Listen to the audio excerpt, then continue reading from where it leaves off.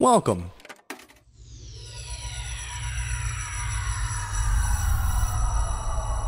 to Arcade Audio.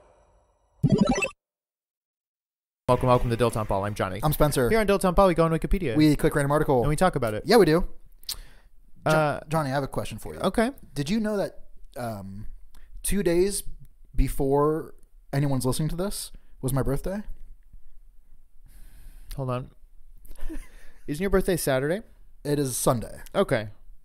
Then I didn't. I thought it was 3 days. Yeah. That's Okay. neither here nor there, but it's just I'm 30 now. Hey. I will have been 30 at this point. Happy birthday. Thanks, man. Speaking of someone from the other side, I was gonna say, do you have any advice for me? it sucks. Don't do it. Okay, I'll just jump in the freezer and Mr. Freeze wipes myself. Oh, I read this. Nora. I read this thing today. Okay. And it was just like a screenshot of like a headline of an article. Okay.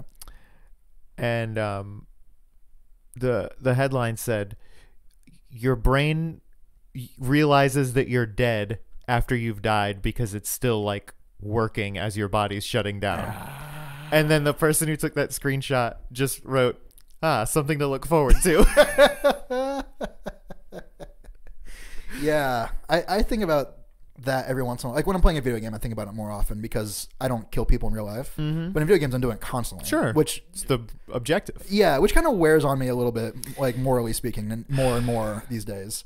You know, well... and the point is, I'm playing the new Assassin's Creed game, and I'm just constantly going around just like murdering people from you're behind. You're an assassin. That's the point creed of the game. That's the creed of the assassin, is to assassinate. And it seems to me, maybe I'm just misinterpreting the images, but it seems like in a lot of the cases when he's doing stealth assassinations, it's usually from behind.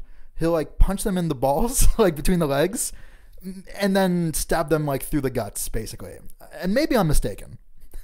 But it certainly seems like that's what he's doing. And I'm like, man, what a fucking gruesome, terrible way to go out, right? Like, the last thing you do is just like, ooh. That sucks. Yeah, so. That kind of reminds me, there was this podcast that I listened to a long time ago. I don't remember what it was. Probably Radiolab. Okay. And they did this like experiment on kids. I don't remember what the purpose was specifically, but I remember they were like, it was testing like, I don't know, how comfortable kids were with like putting others in a situation of discomfort. Sure. So there were like three things. There was a teddy bear, a Furby, and a hamster. Okay. And they were like, okay, here's this teddy bear. Hold it upside down as long as you can. Okay. And they were like, when can I stop? This sucks. This is boring. They were holding it until their arms were tired. Sure. And they held a Furby upside down, and the Furby, when it's held upside down, will say like, "Help me scared." Oh. And the time like drastically dropped. It was like it went from like, forever to to like 30 seconds. They did it with a hamster, and it was like 10 seconds. The kids were like, "Nope, can't do that." That's good. Yes, but it's interesting. I was so worried that you were gonna say like. And they loved that one. Yeah, the Furby they had the problem with because I spoke English or something. But it's interesting that there was such a steep decline from teddy bear to Furby, and I feel like even with me, I would feel bad like holding a Furby upside down, which is so weird. So that's like the video game thing where it's like I don't even want to kill these pixels. Yeah, right. So strange. I've been finding myself in previous Assassin's Creed games. I've played the majority of the franchise. Okay, no need to brag. And Far Cry and all these things are all the same game basically. And a lot of the like side quests will just be like, oh, here's a camp full of like soldiers or whatever. And here's the three objectives: like find this chest, find this blah blah blah, whatever. And you don't have to kill everybody, but most of the time I would just kill everybody because clean sweep, whatever. Now I'm finding myself like if I can avoid killing anybody, I will. I'll like take out my target and then just leave. That's why I loved the game Thief. Okay. Because it's more about sneaking around. The whole thing is that if you have to fight someone, you fucked up. Yeah. If you have to kill someone, you fucked up. I like that. So the most that you're supposed to do is like knock someone out. Okay. Yeah. This game does let you knock people out. I found out. That's great. It makes me feel a lot better. I'm playing the new Pokemon game, which I'm really enjoying a lot, quite honestly. But there's part of me that's like, man, it'd be great if you could like. Somehow, if they could make a version of this game where you don't have to make them fight, but you could still become buds with your dudes. Okay. And like they could still grow and evolve. You know what it would be is you would be buds with your dudes, but then your dudes, instead of battling each other, would play Pokemon cards. You know? They made a Pokemon card Game Boy game, which is Yeah, so it like ruled. I had it. And you can buy it on the eShop, maybe? I played a some percentage translated version ROM when I was a kid. It's good. The game, though, is at the time when it came out, like in the early state of, well, I don't know that the game's changed that much. The card game itself. It's kind of a busted card game. And back then, especially before they realized it, it's easy to win if you know what you're doing. Sure. It's funny that, and it's the same with Magic. They just the backs of the cards have to look the same forever. Yeah. And that is so fucking funny to me. Yep. Like here's the coolest, best image we can come up with in 1998. Ah, shit. Yeah, 30 years later, huh? Yeah. Mm-hmm. Or 20? 20. Yeah, 20 I guess years 20 later. for Magic, or for Pokemon. A little longer for Magic. Yeah, it's like, yeah, that's just it. That's just what we got now, huh? Mm-hmm. There's even, I think I mentioned this to you before, but basically if you look at the back of a Magic card, it's kind of hard to tell, but on the part that says Deckmaster at the bottom, you can see a little bit of a Bic pen mark that just never got caught, when they went to printers. That's and great. Now it's too late. You want to get an article? Yeah, I guess. I mean, I could talk about, Wizards of the Coast trading card game properties from the early 90s all you want. I could talk about Wizards of Waverly Place. I barely know what that is. It's a TV show. Mm-hmm. Is it a Harry Potter type deal? It's certainly a Harry Potter type. It's a Disney thing, right? Yeah. I think the premise was like it's 3 kids who live in like Greenwich Village in New York with their parents or whatever, and they're all magic, and they have to go to school, but only the best one gets to stay magic. Yikes. Right? Do the wizarding community just pick 3 tykes? All, you know what I mean? Like, I think it's like 1 per family, basically. Oh, they're all family. Siblings. Yeah, sorry. God, can you imagine that? That sucks. And do they also know like who gets picked? And then that can't be the premise, right? I'm pretty sure that's the premise. What a shitty premise to start with. Yeah. It's like What a cutthroat premise. Immediately pitting the kids against each other. Yeah, I don't like that. Speaking of things that are not cutthroat, have you finished Bake Off? I did finish the new season of Bake Off. Okay. No, obviously no spoilers. What'd you think? I won't. A or A plus? Yeah, the whole season was very good, and I was just consistently shocked.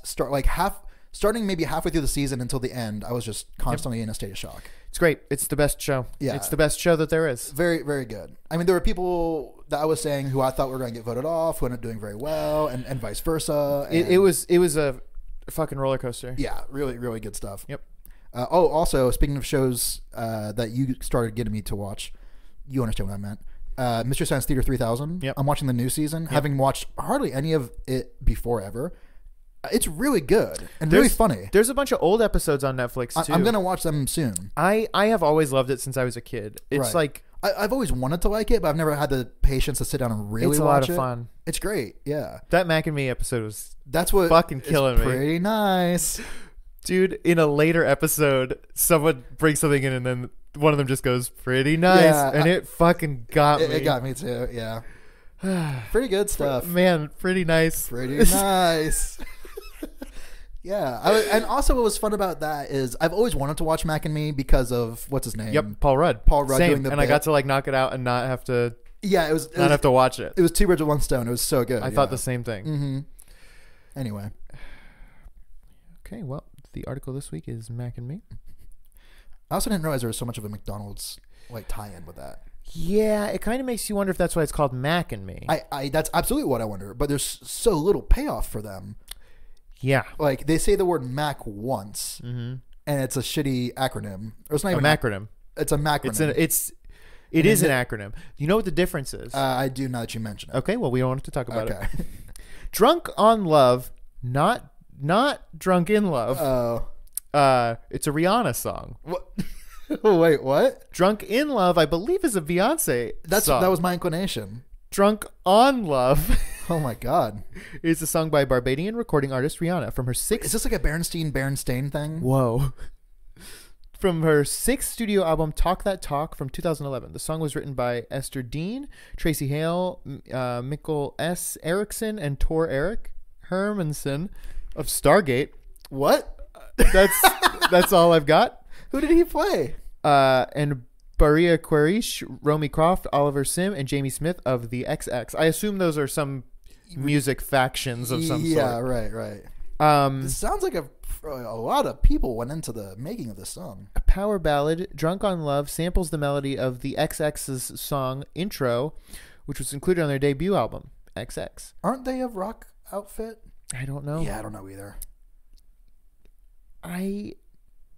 Upon the release, the song charted at number 55 on the South Korean Gaon International Chart and number 153 on the UK Singles Chart. So they're not very good, I would say. Well, this is the Rihanna song. I'm going to play a little sample. Okay, give us some sort of a song. I've never heard that song. I for sure have not. Yeah, it just didn't really hit me. It's very samey. It was a very boring 24 seconds of music. Yeah, which I feel like 2011 was kind of like that. Sure. You know what's fun is going back and listening to those State of Pop mashups. You know what I'm talking about? The DJ Earworm. What? Oh, dude. What is this? You're going to love this. DJ Earworm. DJ Earworm, this fucking dude on YouTube makes a mashup of every year of like the biggest hits of the year. Okay. And it's so much fun. First of all, it's something I look forward to every year. It's like, let's see what we did. For sure. But then when they come out, it also is fun to like be like, what was going on in 2010? Right. Oh man, it's a trip. How far back does he go? I want to say somewhere around 2010, 2009, 2010. Is he working on going backwards? There are a few others. Just choice it's like years, like 88, 94. And like I'm trying to think, but yeah, there are a few. But okay. Well, that's fun. Yeah. Yeah, I just feel like music was bad around that time, just across the board. Yeah, I'm trying to think of like, because that's like right before I moved here, kind of right when I got here. I remember the big songs when I got here. Blurred Lines. Blurred Lines was huge right around when I moved here. Maybe a year or two after. I'm so glad no one talks about that song anymore. It fell off pretty quickly. Homeboy was just in the fucking Thanksgiving parade though, and I was like, what is this? I think it wasn't the Thanksgiving parade. It was Dancing with the Stars. That which is tracks a little more. Yeah, I'm trying to figure out which one tracks more. Yeah, but it's like this sucks. He's like a skeezy guy and whatever, and that song is obviously like the worst. Yeah. Then it's weird that nobody talks about how Pharrell was like Happy. No, the song Happy. Oh, I was gonna say like that was him, right? Yes. Okay. But he was like I was checked out. Huge in Blurred Lines. He like produced it and has like he like sings on it. Oh well, I listened to the song twice, I think, so I don't recall. Yeah, sure. Was it around the same time as Happy? Am I mistaken? Happy was later. Okay. Happy was later. I was gonna say, what a crazy year for him. Mm-hmm. Well, he's just been around for making like 30 years? Like legit hits forever. He's like 400 years old. Yeah, he really is. He's a vampire. He was in what band was he in? N.E.R.D. Like, N.E.R.D. Yeah. Which, dude, you know about their deal, right? What's their deal? They released like a rap album, and someone was like, yeah, it's just not quite right. Okay. So then they fucking re-released the album. They all learned how to play instruments and recorded a rock version of the album. Holy shit. And re-released it. What the fuck? So that's the one. You've heard the rock version of the album. Did they release two versions of the same album? Mm-hmm. That's really cool. Yep. Wow, that's really cool. Yep. Was that like their debut album or maybe? Okay, man. Probably. I didn't know about that. Yeah. Man, that's cool. That's cool shit. So like same lyrics, they just like yeah. Man, the Beastie Boys kind of not the same thing at all, but are in the same ballpark. They were like a rock band or like a punk rock band who were getting no traction or something. They're like, well, fuck it, we're just gonna do rap. Yeah, that's so strange. It's really how strange. You just like do that, or like I mean, if you listen to Pink Floyd's first album, oh yeah, it's rapping. Like it's yeah. Isn't it funny how all like old school rap is about like going over your friend's house and eating a good meal?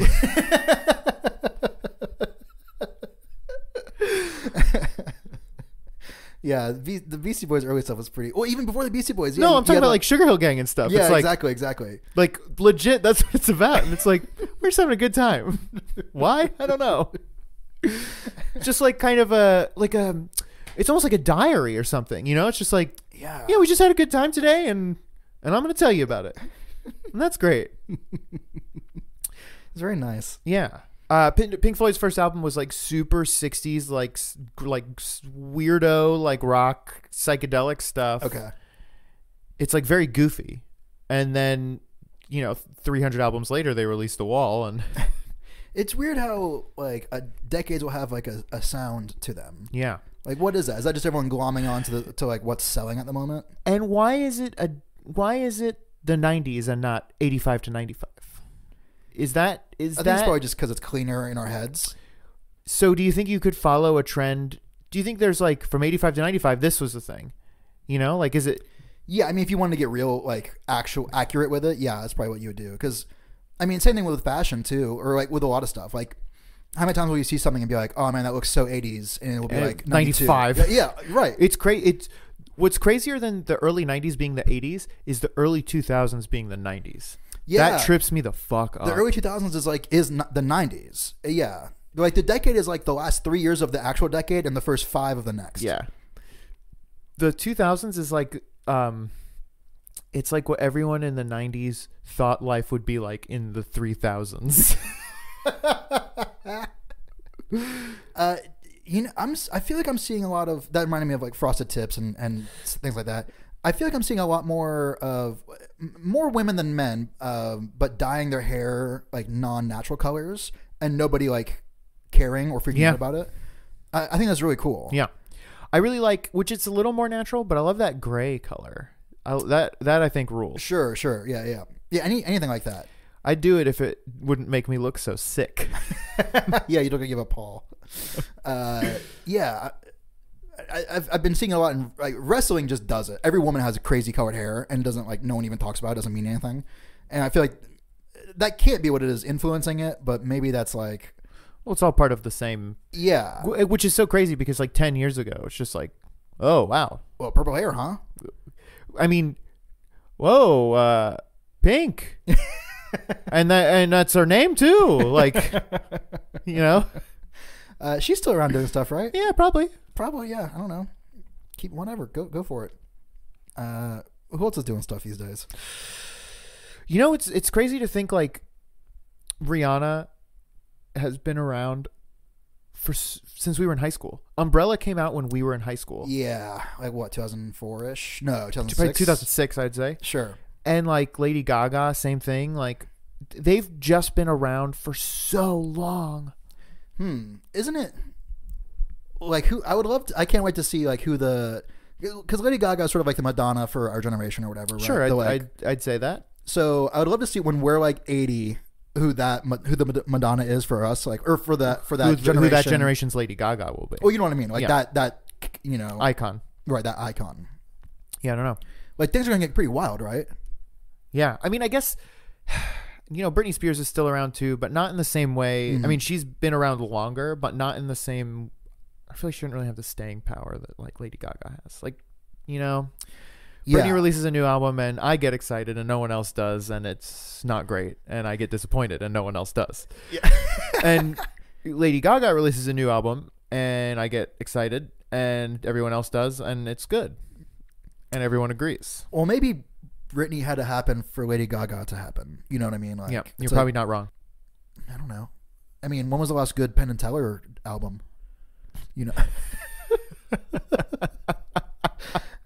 I mean, those guys are still, putting out material, and I get excited for it, but no one else does. And now what Teller has just done is he's caught the bullet in his teeth. The spoken word, Penn Jillette. Yeah. He lost a lot of weight, huh? Yeah. I enjoy their act and their deal, but I think they're both shitheads. It's easier to tell that Penn's a shithead because he talks so goddamn much. He talks enough for the two of them, doesn't he? Yeah. And I used to be real into them, like when they had their bullshit show. Yeah, of course. Of course. And then, before the internet happened, we needed people like that. Yeah, but they had a real shitty bend on a lot of their stuff. Yeah, but I'm not disagreeing with you. I'm agreeing with everything you're saying. But so in addition to that, like, first of all, we were younger. I agree. But also now we know how to like be that way we know how to do the good things they were doing without being the bad part of it. Yes. We do. Most people don't. You and I do. Yeah, right. But like, yeah, I don't know. The internet's helped and hurt in a lot of ways because it's helped proliferate a lot of the like anti-vaxxing type stuff. Yeah. You know. But it's also gotten me to get really excited about raising my Crunchlings for Captain Crunch, teaching them sports and driving a go-kart. I don't really remember all the things you could do with the Crunchlings, but yeah, teach them sports. I feel like we talk about them a lot. The Crunchlings? I have Not very enough. fond memories of the Crunchlings. What was your favorite sport to teach a Crunchling? I feel like they ran. Yeah, a lot of track and field, huh? Mm-hmm. Decathlon, maybe. Yeah, because I can imagine their furry little bodies wearing like sweatbands on their wrists and stuff. I definitely picture them with a headband, a sweatband. Yeah. You know what the wristbands are for? The sweat wristbands? They're not to keep your hands dry. You know what they're for? To wipe your forehead? Yeah. Yeah. That's yeah, well, halfway through me saying that, I was like, oh yeah, I don't run and Johnny does, so he probably knows the answer to this. I don't run that much. It's like do you know what treadmill's for? It's not just for hanging shirts up.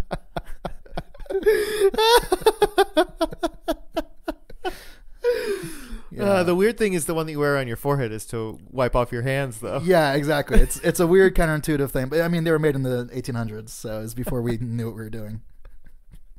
Smell you later. If Tom Petty were playing at Busch Gardens and I already had passes, yes, I would go see Tom Petty. Yeah, there's not a ton of bands I would go see. Sure. Even if I was already at Busch Gardens and they were like, "Hey, Tom Petty's playing like right now," I'd be like, "No, probably not. I don't think I'm doing that." I'm gonna go on Shikra. Yeah, it's a perfect time to do rides. I Um, don't even know who would have to. It'd have, like if it was the Beatles or it'd have to be something massive. Jimmy Buffett. I might go see Jimmy Buffett. Yeah, I think in all Jimmy the Buffett Busch time Gardens is very good. I've known you, that's the only concert I've ever known you to go to. That's almost certainly true. Yeah, because once I started doing improv, I stopped going to concerts, and then since then I've developed this weird like mental block to going to them. Does Jimmy Buffett belong more in Busch Gardens or SeaWorld? I think SeaWorld. That's hard to say, because I feel like the way he dresses is a Busch Gardens thing, just like real breezy. Yeah, you know? very loose, linen-y stuff. Yeah, but right. at SeaWorld, he'd be with his friends, the dolphins and the stingrays and the sharks. You definitely have a point. Well, what's nice is those two parks are like sisters. Yeah. So he can just Mm-hmm. take the secret tram between the two. The light rail. Yeah. Mm-hmm. Um, I'm just trying to think of like what current band would be big enough for me to like see? at Busch, if in your specific scenario where like we're at Busch Gardens and they're playing in an hour, or they're playing like it's the perfect time. Like we're eating lunch, and like when we finish eating our like cake, Right across the exactly, sidewalk, they're exactly. starting. Mm-hmm. I don't even know.